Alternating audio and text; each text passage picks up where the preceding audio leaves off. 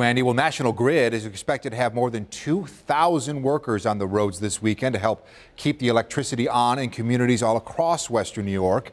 But as 7 Eyewitness News reporter Rebecca Thornburg tells us, there are several steps you can take right now to make sure you and your family are prepared.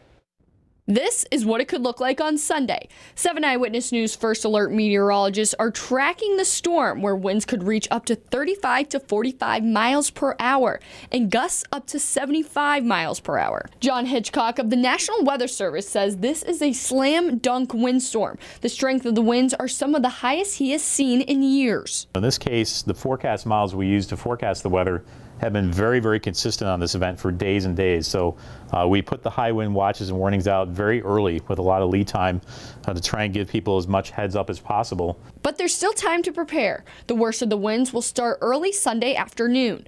Before then, walk around your house to see if there are any loose limbs, roof shingles, or other supplies. Anytime you get over 50, you're in the danger zone of bad things happening. Move your car if it's parked near or under a tree. The winds are forecasted to be strong enough that it could take healthy trees.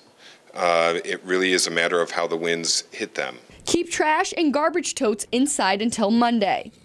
We're asking residents, if they can, to hold off on putting your totes out until even as late as early Monday morning. With such high winds, the main concern for Sunday is power outages. Bringing down trees, power lines, and causing potential for property damage. Erie County officials are urging people to stay inside and stay off the roads if you can.